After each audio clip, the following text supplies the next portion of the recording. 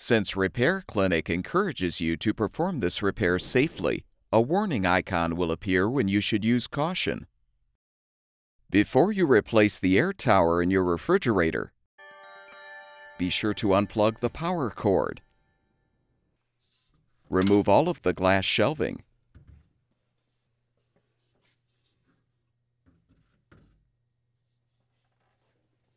Remove the two upper bins.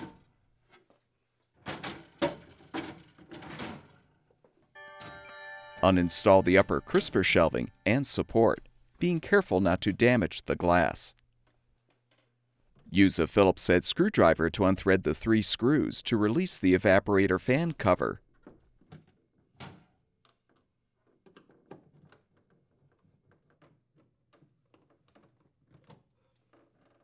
Set the cover aside, then unthread the 2 screws securing the motor mounting bracket.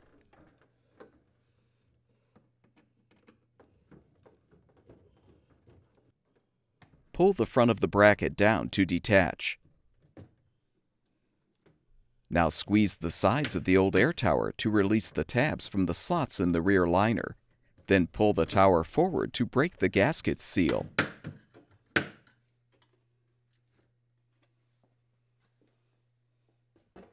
Prepare the new air tower for installation by applying a new gasket to the backside edge.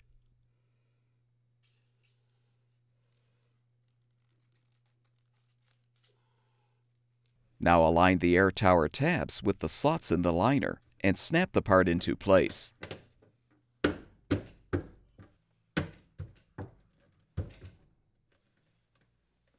Reposition the evaporator fan motor mounting bracket and secure it with the screws.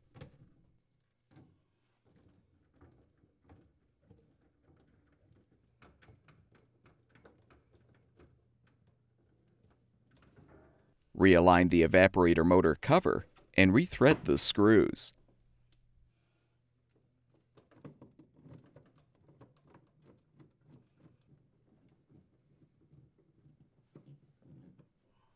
Reposition the upper crisper shelving and support.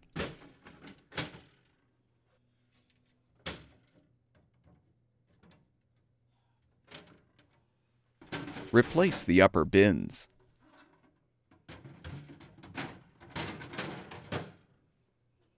Replace all of the upper glass shelving. Plug the power cord back in, and your refrigerator should be ready for use.